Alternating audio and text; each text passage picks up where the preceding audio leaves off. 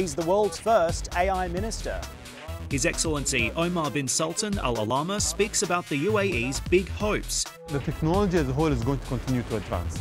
We are at the very first second of the first minute of the first day of artificial intelligence. Disruption and regulation. If AI is being used to push people to take certain political decisions or to write against their governments, then we need to continue this discussion and make sure that something is an outcome of it. Only on the next CNBC Conversation.